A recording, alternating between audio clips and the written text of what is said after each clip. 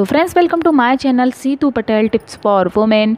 और फ्रेंड्स, आज के वीडियो में हम बात करेंगे लीची खाने के फ़ायदों के बारे में, जो कि आपके ब्लड सर्कुलेशन को ठीक रखने में काफ़ी मददगार होता है।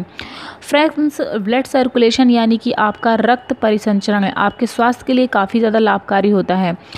लीची में बहुत ज़्यादा मात्रा में पोषक तत्व होते हैं, खनिज तत्व होते हैं, विटामिन्स होते हैं, जो कि हमारे शरीर के लिए काफ़ी ज़्यादा फ़ायदेमंद होते हैं। फ्रेंड्स, इसमें तांबे की अच्छी मात्रा होती है, जो कि शरीर में रक्त परिसंचरण यानी कि आपका जो ब्लड सर्कुलेशन है उसको बढ़ाने में काफ़ी मदद करता है। फ्रेंड्स, तांबा और आयरन दोनों ही शरीर में लाल रक्त कोशिकाओं के उत्पादन में अहम भूमिका निभाते हैं। शरीर में लाल रक्त कोशिकाओं का उचित मात्रा में होना हमारे लिए काफ़ी ज़्यादा फ़ायदेमंद होता है।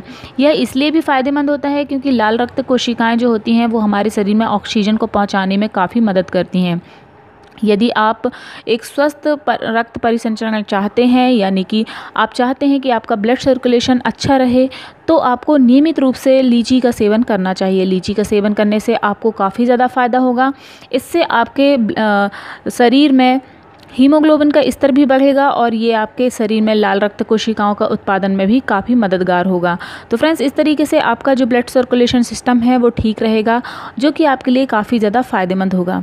उम्मीद करते हैं फ्रेंड्स कि ये जानकारी आपको पसंद आई होगी। इस तरह की और जानकारी के लिए आप हमारे चैनल को सब्सक्राइब कर लें, साथ ही बेल के आइकन को जरूर ऑन कर लें, ताकि जब भी हम इस तरह की वीडियो आपके लिए लेकर आएँ तो उसकी नोटिफिकेशन आपको मिल जाए और वो वीडियो आप सबसे पहले देख पाएँ। और फ्रेंड्स, अगर आपकी जानकारी पसंद आई हो तो प्लीज़ इसे लाइक और शेयर ज़रूर करें।